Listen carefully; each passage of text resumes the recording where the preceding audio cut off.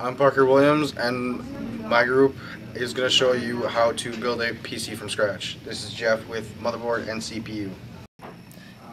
This is the motherboard, and it's a micro ATX. These two slots are the PCI Express.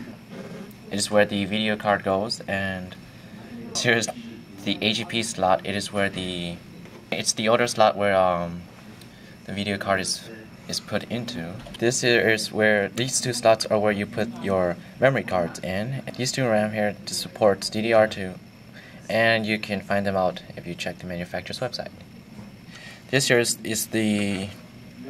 is where you place the CPU, and to make sure if your CPU is compatible with the motherboard, go check the motherboard's manufacturers. There are 6 screws that hold the motherboard place, and you are going to screw these screws. Now I'm going to put the motherboard and screw it in the computer case. But before you put the motherboard in, make sure you're grounded. Use an anti-static wristband.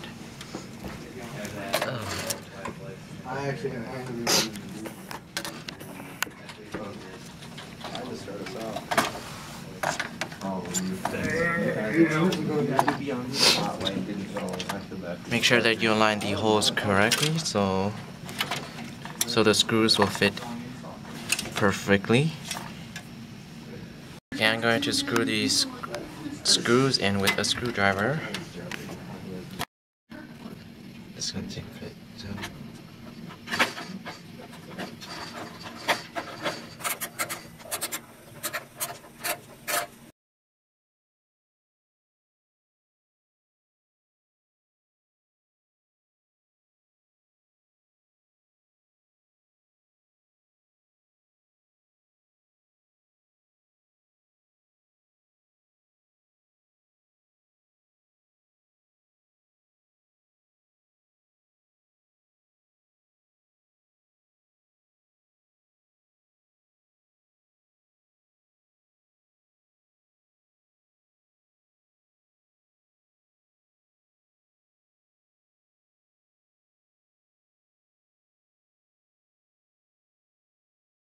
I'm going to install the CPU, which is the central processing unit, and it is the brain of the computer. And putting in the CPU, follow the arrow located here and put it in the CPU socket.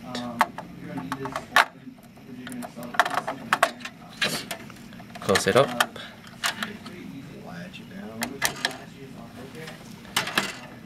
My name is Scott. For the RAM, What is it? What does it stand for? you're supposed to hold by the edges. Don't hold it by the sides at all. So just by the edges. What is it? What does it do? This volatile memory is not.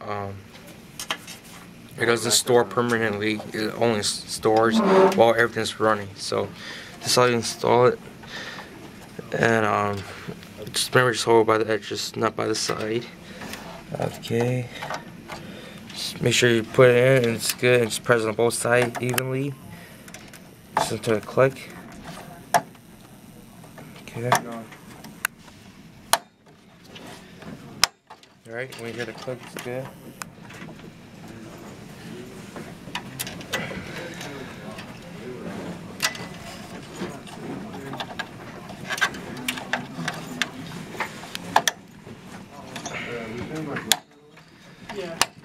Okay. And now this is the heat sink. This help cools down the CPU. Also, you're supposed to put some thermal paste right here before you put it on. But yeah, show you put it on. This is the bracket that holds the heat sink. So I'm gonna install this first.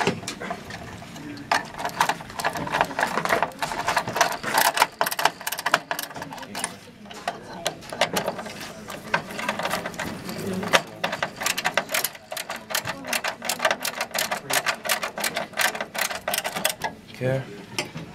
You then will put some thermal paste right here. This is where it goes on top of it.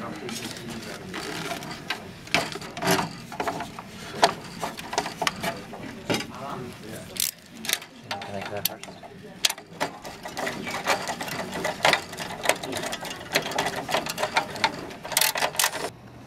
my name is Jerry Jones. I'm gonna install the power supply into the desktop right now.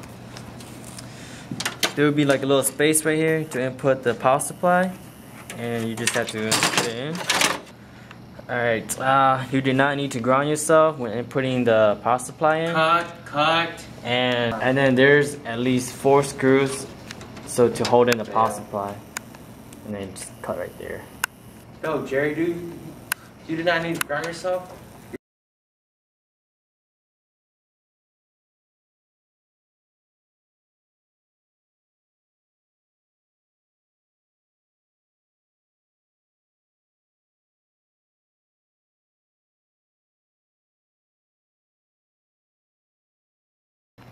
Alright, it's me, Parker Williams again. Alright, I will be installing the CD-ROM drive.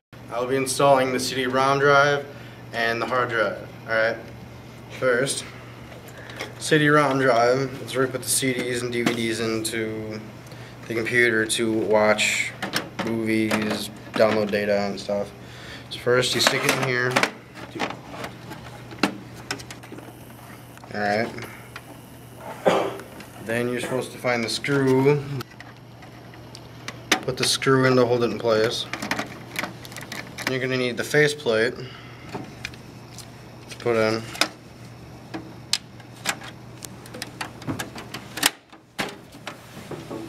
Okay. Now,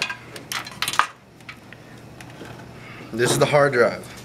The hard drive is the more permanent storage for all your data, and you don't lose it once the computer's turned off.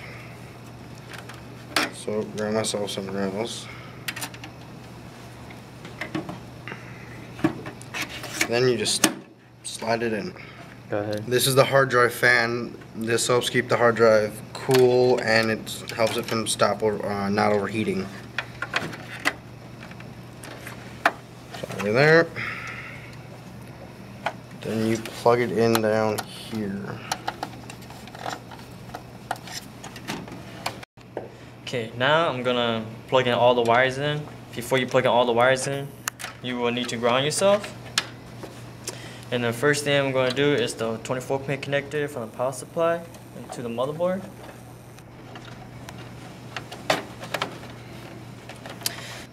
Okay, next I'm gonna put in the SATA cable connecting to the DVD and to the hard drive to the motherboard.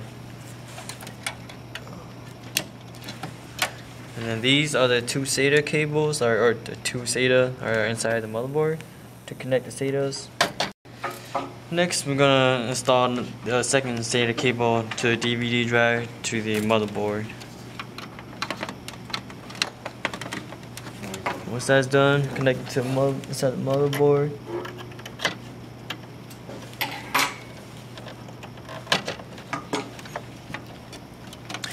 And then next, you will connect the power connector from the power supply to the DVD drive and to the hard drive.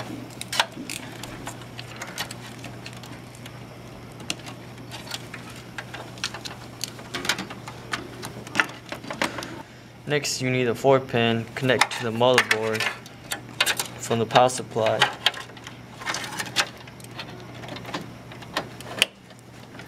Once that in securely, all the wires are now plugged in. Now you will unground yourself. Put the case back on.